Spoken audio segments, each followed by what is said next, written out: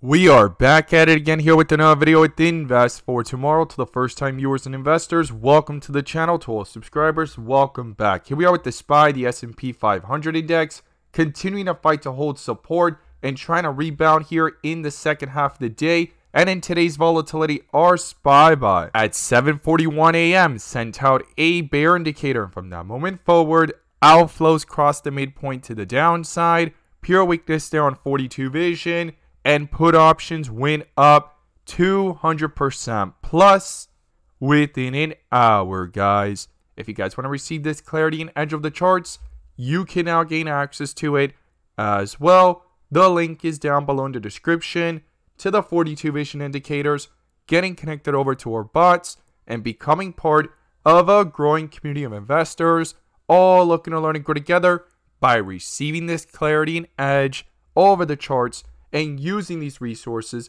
to maximize in either direction, whether stocks are going up or going down. So here we are with the SPY, the S&P 500 index, fighting to hold support. And in today's video, I'm going to break down the key levels I would watch going into tomorrow. But before we do, I want to share with you guys the home run opportunity that was mentioned this morning over at the Discord. So the home run today was spectacular and beyond expectations. And if you guys want to know about these stocks early on and receive this clarity and edge of the charts, you can now gain access to it as well. The link is down below in the description to the 42 vision indicators, getting connected over to our bots, and becoming part of a growing community of investors, all looking to learn and grow together. So the home run today was from our Netflix bot. Our Netflix bot at 9:21 a.m.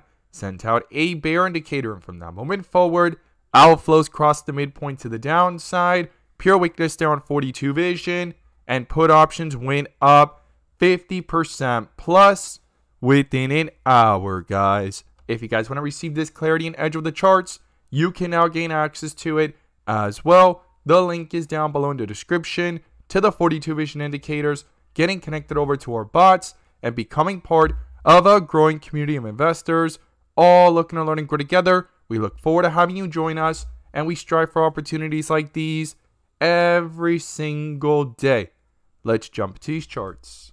Here we are with the SPY stock, the S&P 500 index, doing a full transition from the rip area to multiple dip areas in today's volatility. And if this is your first time coming across the channel, this is 42 vision, which allows us to see the dips from the rips to the dips, and where the strength and weakness lies within the charts. And we also use our bull and bear indicators and inflow versus outflow as an extra layer of confirmation, which I'm going to pull up here and you can now gain access to as well. The link is down below in the description to the 42 vision indicator, getting connected over to our bots and becoming part of a growing community of investors, all looking to learn and grow together by receiving this clarity and edge over the charts and using these resources to maximize in either direction, whether stocks are going up or going down. And in today's video, I'm going to pull up the inflow versus outflow indicator, which adds that extra layer of confirmation and gives us that edge within the volatility. So here we are with the SPY stock, the S&P 500 index, continuing to fight to hold support here above 505, testing key support levels in today's volatility and under a bear indicator since yesterday, canceling out the bull indicator from back here on Friday at the 508 area, hits an all-time high up here of 513, breaks through it, and quickly came back down, right? So no surprise as we hit all-time highs, how we have these slight pullbacks, and here it is fighting to bring itself back up, and it's going to be crucial for a bull indicator to pop up to cancel out this bear indicator that popped up since yesterday in the after hours at the 513 level. Now, it isn't just the SPY pulling downwards. We also have Tesla falling. We also have Apple hitting key levels of support and fighting to hold them. And also here, as you saw the home run of the day, Netflix, it continued going lower into the close, hitting a low here of 592. So lots of eyes here on Apple, Tesla, Netflix stock. A lot of eyes here to see if it holds support and try to bounce back up and retest key resistance levels and possibly get bull indicators in the process. Now, we also had the QQQ falling, and it already popped up with a bull indicator here at 435, and it's going to be crucial for this to hold up and go ahead and confirm with inflows to justify that further move. And I'll be watching that closely going into tomorrow. And same thing here with the SPY, which we're going to break down those inflows in just a moment. Now, when we pull up the 1 hour, we could see here how a bear indicator popped up at the 511 level in today's pre-market, canceling out the bull indicator since down here at 505, and we came down to a pivotal area of support, right? That was the support all last week, and here it is coming back towards it and bouncing back up sharply. And it's going to be crucial here if this transition continues from the dip area here on the 1 hour to go from red with green borders to dark green and bright green, as we see here, right? When we see that strength followed by a possible bull indicator, I will be watching for that going into tomorrow. Now, when we zoom in the volatility of the 15-minute, a bear indicator had popped up going into the after hours, and we talked about this in yesterday's video, how important it was to hold above that 511.50. If that got broken through, then came 510. It rejected 510.50 today as it tried coming back up and sharply dropped towards the 508 and 505 levels. Now, here it is fighting to bring itself back up and now has a bull indicator that popped up at the 505.90 area. I would just round that up to 506,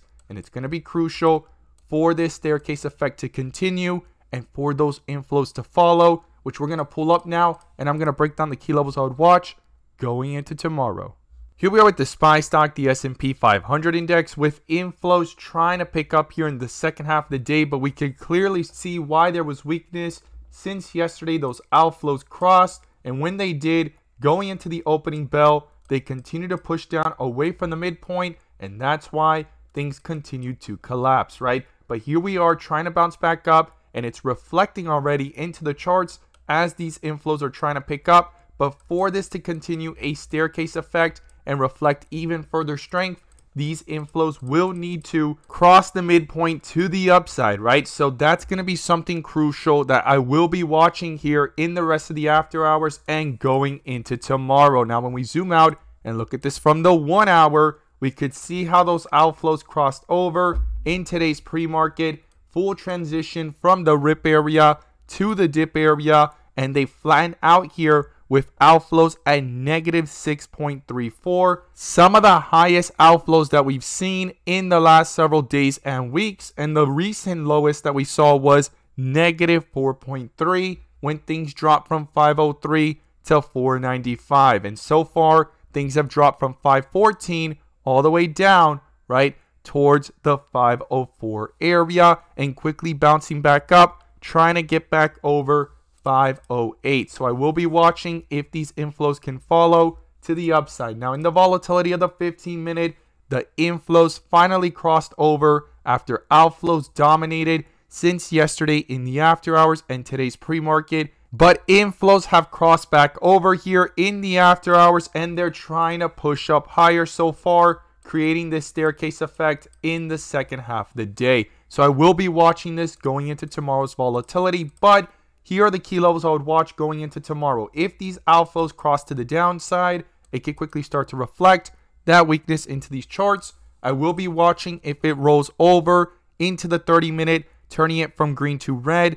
and pulling away from the midpoint to the downside. And the first support is 505. If that gets broken through, I'll be watching 503. And then below that is the 500 area. Now, to the upside, it's going to be crucial and critical for these inflows to continue pushing up here on the 15-minute, creating that staircase effect here and rolling over that strength to continue pulling upwards the 30-minute and the 1 hour. And the first resistance is 508, and then above that level is the 509 area. I will be watching that tight range, and if that gets broken through, then comes 512 and then the 514 area. So those are the key levels I'll be watching to the upside and to the downside. The bull and bear indicators are going to be crucial, and these inflow versus outflows here on the 15-minute as they've crossed, I'll be watching them closely and trying to see if it continues to roll over that strength into the 30-minute as well. As always, guys, thank you guys so much for watching,